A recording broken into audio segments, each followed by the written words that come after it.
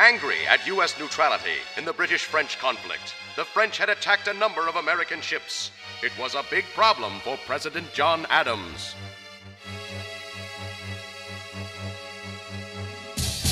The French keep attacking American ships. What shall I do? I must send smart diplomats to negotiate with French Foreign Minister Charles Maurice de Talleyrand Perigord. We are three smart diplomats.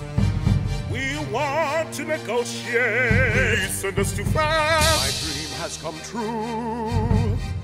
Surely Charles Pickney, John Marshall, and Elbridge Gerry will successfully negotiate. Well, what are you waiting for? Get to work.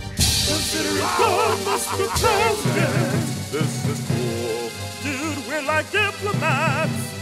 Here come the foreign minister's representatives.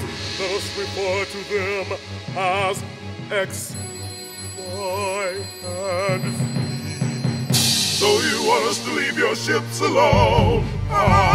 Yes, we do. How much? I'd say pretty much. Enough to offer us a bribe. Get lost, pal. France is a powerful country. You better pay. We'd rather fight an expensive war than pay you some stupid crime. We say Millions for defense, not 1 cent for tribute. You'll be sorry. When Americans got word of how disrespectfully they'd been treated by the French, many wanted to go to war. George Washington was ready to come out of retirement to lead the army. Adams, however, tried further negotiation, and this time, France treated America seriously.